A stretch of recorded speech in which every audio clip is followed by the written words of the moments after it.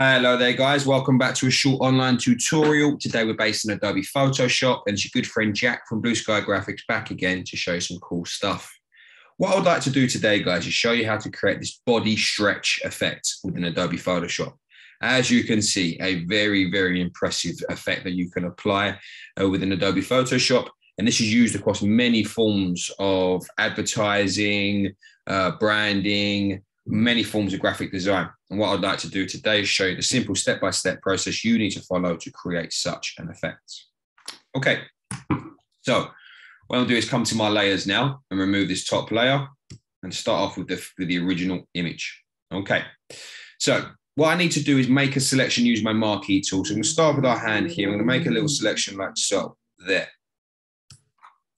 And then I'm going to use the shortcut Command-J on Mac or Control-J on Windows to duplicate that layer, but it would only duplicate what's inside of that selection. Now, if I press Command-T or Control-T on Windows or Command-T on Mac, I'm now going to stretch this just using my the option on the right-hand side, left-hand side there, just to drag it in like so. Press Enter. And then what we're going to do is let's press Command-T on Mac or Control-T on Windows again. And then we have this little option up here.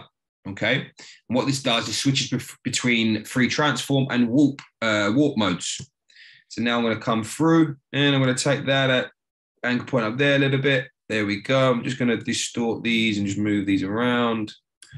You can see we have these little handles here that we can manipulate as well. Okay, let's say I'm happy with that. Fantastic.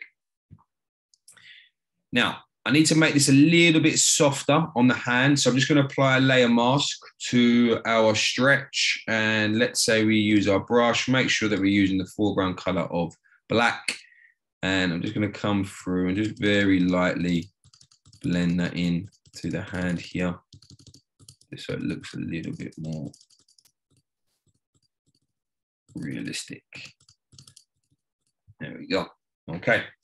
And then what we can do is try and create a nice sort of like shadow effect for the spin or the turn of the stretch there. So what I'm going to do is zoom in, like so.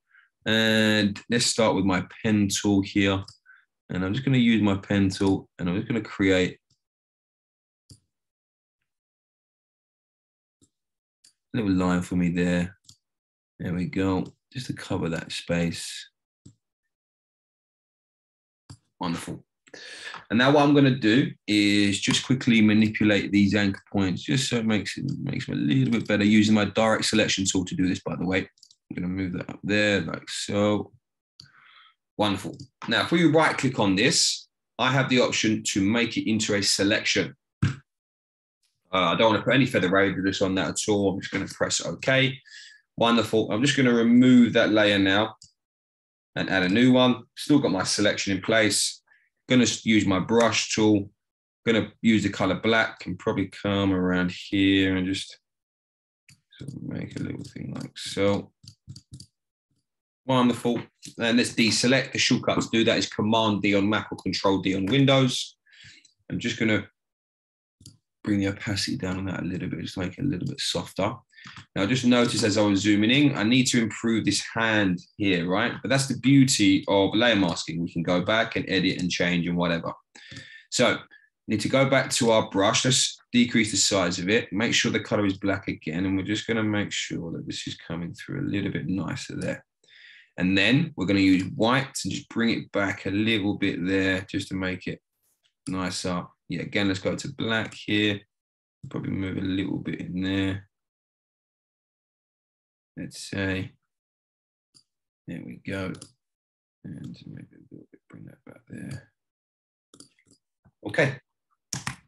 Going to press Command-0 there, guys, or Control-0 on Windows to go back to the original view mode. And there you have it, guys. That's how you create that body stretch effect within Adobe Photoshop. If you're interested in finding out more about the school, please take a look at our website at blueskygraphics.co.uk. Also, as well, guys, there are videos and recordings that are coming out on a weekly basis, so please make sure you take a look. Thank you very much, guys. Take care, and I'll see you next time.